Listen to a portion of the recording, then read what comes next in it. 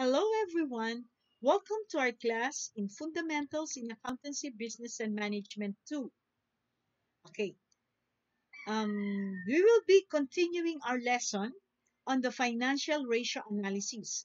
For today's vlog, we will be answering the exercise problem. Okay, let's try to test our mastery of these financial ratios. Number one, next slide. Moving on, we have here the problem. The exercise problem gives us the asset accounts, the liabilities, the equity, and the income statement accounts. From this financial data, we will be solving our financial ratios. Number one, okay, these are the items that we need to solve. The liquidity ratios, solvency ratios, profitability ratios, operating efficiency ratios. Let's start with the liquidity ratios. When we say liquidity ratios, that means we are measuring the capacity of the company to pay its current liabilities. Okay, how do we solve this? We use the current ratio, the quick ratio, and the working capital. The current ratio is current assets over the current liabilities. And here, in this case, you have 1,450,000 current assets divided by your current liabilities of 100,000.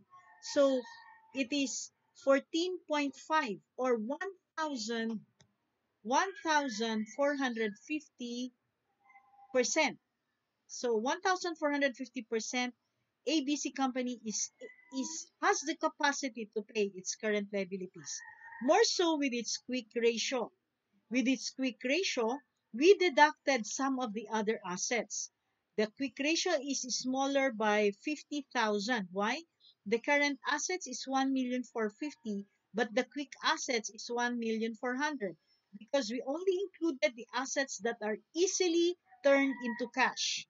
So it's smaller than your current assets. It is normally the asset, the cash or and the account receivable divided by your current liabilities of 100,000. So the answer is 14 or 1,400%. So if you will observe the answers from the current ratio to the quick ratio, there is a slight difference. Okay, we are testing how the company can pay its current liabilities. When we also see the working capital, that means current assets minus the current liabilities, it shows to us that there is much more, enough money. We have enough assets to pay our current liabilities. Next, we have the solvency ratio. The solvency ratio here is the capacity of the company to pay its long-term liabilities. Okay, let's see. The debt to equity ratio is total debts over the equity. We measure the the percentage of liabilities. How much do we rely on outside creditors as opposed to our equity account? Okay, so it's 92%, 1,100,000 over 1,200,000. So the debt to equity ratio is 92%. Okay, then we have here the debt ratio of total debts over total assets, which means how much percent of our total assets is financed by creditors or by the total liabilities. So in this case, we have 47.83%. How did we get this? Total liabilities divided by your total assets.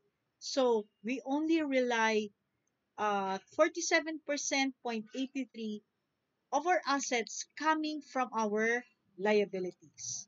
Then the equity ratio, okay, this also tells us how much, this also tells us uh, the how much percentage of the total assets do we rely on our equity, or how much of the total assets is financed by our investors. So in this case, we have 1,200,000 divided by 2,300,000. So it is 52%. It is 52% financed by our investors. Now we have the interest coverage ratio. It measures the capacity of the company to pay its interest expense. Okay, so in this case, we have an operating income of 210,000 over the interest expense of 100,000. So that is 2.1, or 210%. So the company has the capacity to pay its current liabilities, no, its interest expense by 210%. Now we have the profitability ratios. When we speak of profitability ratios, it measures the company's ability to generate profit. Okay, so gross profit margin is equal to gross profit divided by the net sales.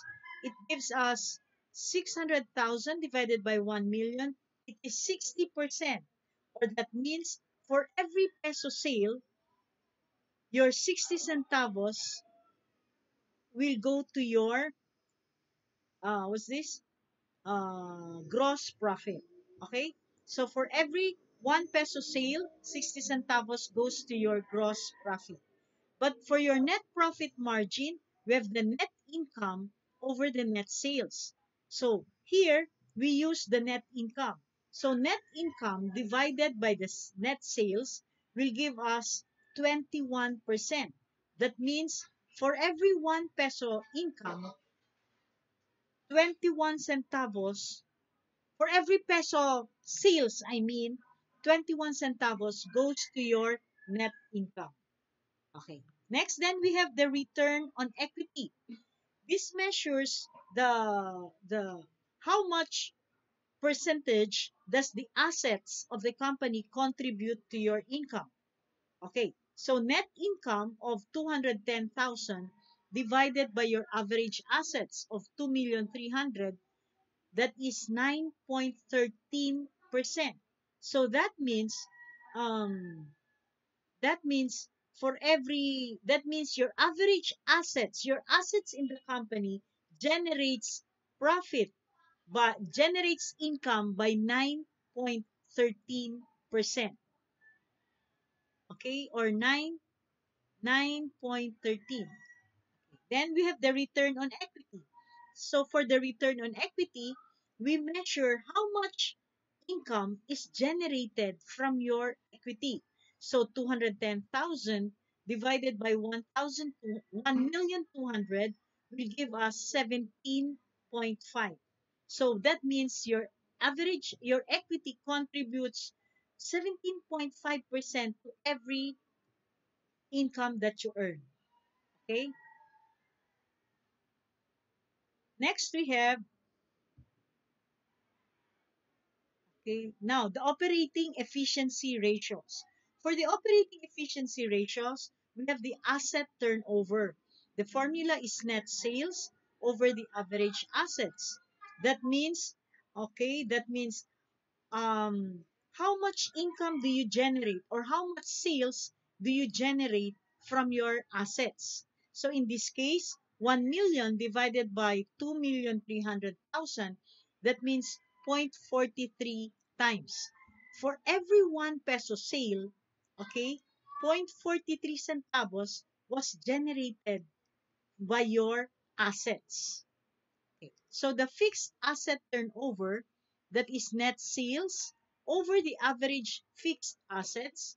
So 1,000,000 divided by the 850,000.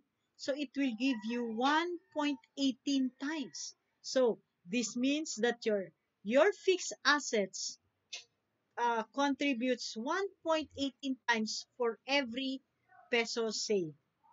Okay. Next, the inventory turnover. The inventory turnover is cost of goods sold divided by the average inventory. This shows how fast you can sell your inventories. Okay, how fast do you turn around or do you sell your inventories per year? So in this case, 400,000 cost of goods sold divided by your average inventory, that means 8 times. So that means you sell your inventories 8 times a year. Okay.